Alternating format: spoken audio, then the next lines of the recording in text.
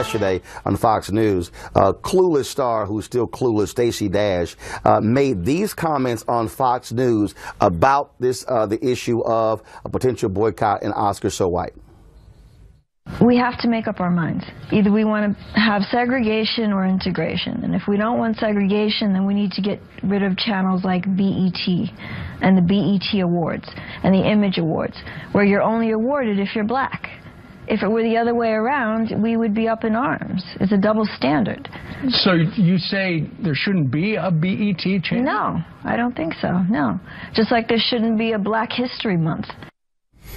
All right, then. Well, here's the deal, Stacey. You know, I love it when people make comments, and then they clearly don't know how to use Google. First and foremost, Stacey, let me help you out. Whites have been actually nominated and actually won BET Awards. Guess what? You also have had non-blacks who've actually won Image Awards. In fact, that's why I met Sandra Oh from Grey's Anatomy at the Image Awards. American Ferrara has actually won. And you know what? George Lucas got an Image Award. So did Steven Spielberg.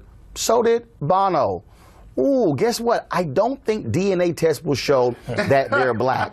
But let me also, but here's what's interesting. So Stacey feels as if we shouldn't have the BET Awards and we shouldn't have these black networks. Well, pull this photo up, please.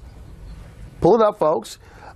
This is what BET sent out. So, Stacey Dash, can we get our check back or not? Y'all, Stacey was on The Game. Guess what? That was on BET. Show us next.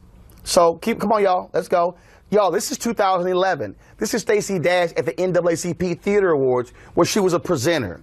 Let's go next. So since she doesn't think we need black networks or black shows, this is Stacey Dash on the cover of a black magazine, Jet Magazine. Next, this is her showing her wares on the cover of Smooth, which was targeting black men. Next, this is Stacey again on the cover of Smooth. Next, here's another black magazine, Monarch. She's on the cover of a black magazine, Monarch. Next, here's the next one, King Magazine, targeting black men. Next, you just Crave Magazine, another black magazine. Next, here is Pride. Isn't this amazing? A magazine called Pride, and Stacey Dash is on the cover. And of course, we'll close it out with Stacey Dash being on the cover of Heart and Soul magazine. So what is the lesson of this? If you go on Fox News and you dare to open your mouth to criticize things that are black specific, you might want to check your own history and your past, Stacey, because guess what?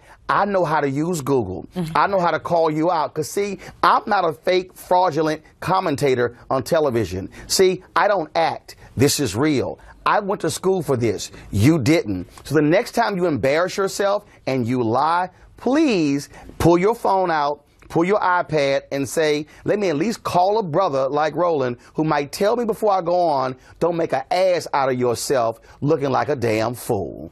Kickstart your day at 7 and get the news you need from the perspective you want. News 1 Now with Roland Martin, every weekday morning at 7 on TV 1.